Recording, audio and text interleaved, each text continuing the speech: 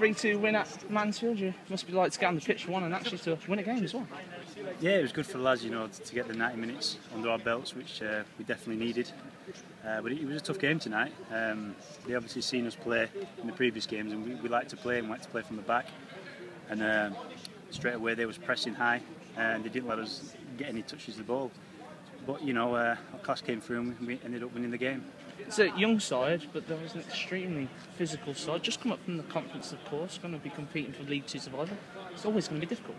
Yeah, definitely. I mean, you know, we've got a very young team, and obviously we're young players. The physical side doesn't come till later on in the career, including myself. But I thought the lads did exceptionally well tonight. To say they were young and it was against people who play that game week in, week out, whereas we don't.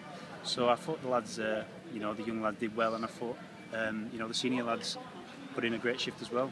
You play against Billy Billy Daniels, once again, and once again we get another win. Is that the winning formula? Well, you know, it's you know, I enjoy playing with Billy. He knows what I'm about, and I know what he's about. And it's pretty much the same throughout the team, you know. If Connor was playing or if Flecky was playing, it'd be the same. But yeah, I'm just delighted that played a full 90 and we've got another win. So you know, that doesn't look nothing shaded than better good, you know. So I'm happy with that. Oxford game tomorrow. Of course, you're probably not going to be involved with that game. You've got a cool-down session. So this is your last pre-season game. You're going to be preparing all week. Are the butterflies there yet for the start of that season?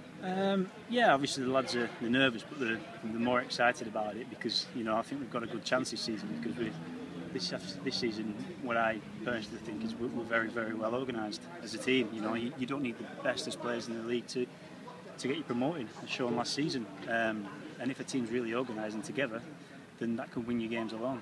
Obviously the fitness as well, which the structure Pete Tierney has put in place. Every player seems to have gone on a few yards in fitness. Yeah, it's like tonight. I mean, we played 90 minutes, and I think we could have carried on playing. Everyone knows the job, and everyone knows what they have to be capable of doing on the running side of things. And I think everyone does that well. And it was great to see all the lads come back in great condition.